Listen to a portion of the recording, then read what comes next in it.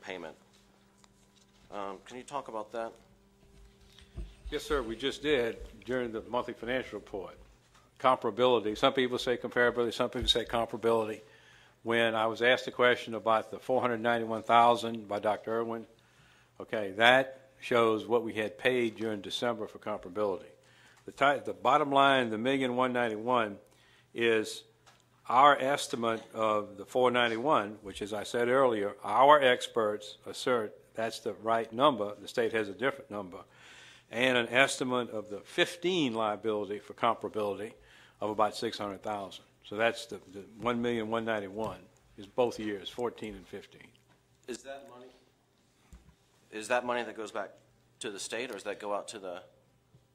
What, I'm not sure where that gets dispersed to. It's an assessment penalty that we pay to the state. We wire it to them. They take it, and they look at it for a while, and then they, if I've been informed, send it on up to the federal government. Is there any way to avoid that penalty? We have a lot of meetings and a lot of discussions, and yes, sir, I mean, it's a very complicated process. Dr. Preston is one of our internal experts, okay, but yes, we're trying to. And Dr. Bell, if I may, that's what I mentioned. The state has evidence a willingness to reopen negotiations on this matter, and I feel very positive about it, that we might, and that we will come to an agreement as to a number that we think is fair and equitable, and we received a communication to that effect last week, which is what we discussed during Dr. Bell's earlier presentation. Gotcha, because $1.1 million is a lot of money that I sure would love to see spent in the classroom. In retrospect, I mean, we've been doing Title I for a long time. Was anybody in particular held accountable for these penalties? Well, what really happened is the state 2 years ago, and Dr. Preston, you may want to speak to that, Dr. Beasley as well, the state began to calculate the numbers differently. And Dr. Beasley, you may want to speak to that. Yes, sir, Mr. Thurman. Good afternoon, everyone. The state, prior to last year, the state basically allowed districts to self-report the numbers. Therefore, you didn't have many comparability penalties. Now that the state is actually pulling in the data electronically through the CPI report, the numbers basically speak for themselves. What we submit through that process is impacting the comparability. You ask, is anyone held accountable?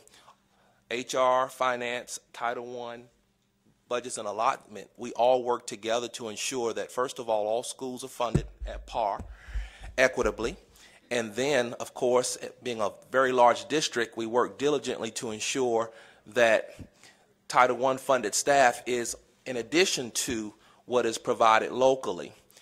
Clearly, when you have many moving pieces, there's always the potential that you may have some situations where it appears that someone was hired here on this campus and that may have impacted your equity ratios. And again, that's what we work to ensure is minimized, and then of course we work to mitigate that when it does occur. And I'll add, what's really driving the issue in DeKalb County, and I'm repeating myself, is our long-standing commitment to provide high-quality educational and support services for children with special needs.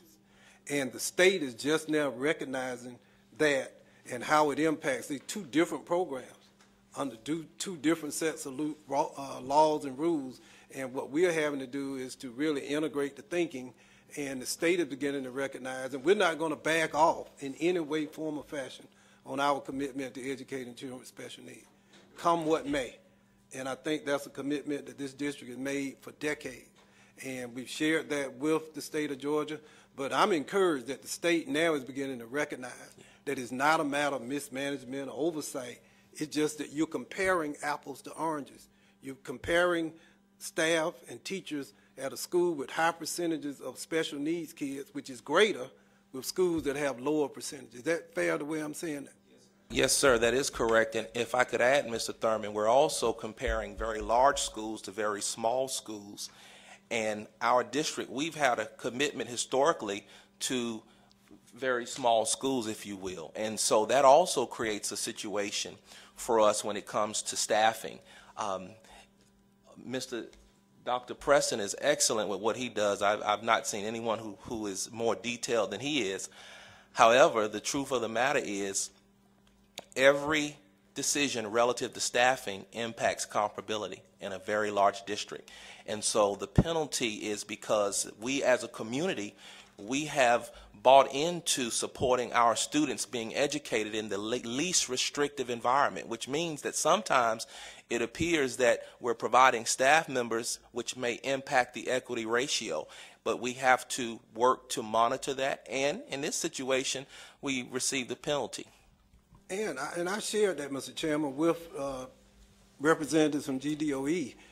Because of our commitment to providing services to children with special needs, I've raised the concern that there are those who will take this fact and try to use it as a negative to allege financial mismanagement or lack of oversight, when really it's a commitment to helping children with special needs.